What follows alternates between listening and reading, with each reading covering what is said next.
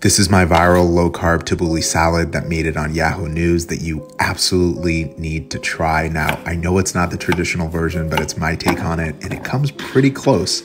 Instead of bulgur wheat, I processed cauliflower into snowflakes, and you wouldn't believe how good the texture came out here. I also added finely chopped cucumber, tomato, scallions, lots of flat parsley since that's the star of the show, fresh mint, lemon zest and juice, minced garlic, and good olive oil. Full recipe's in the caption. Check it out.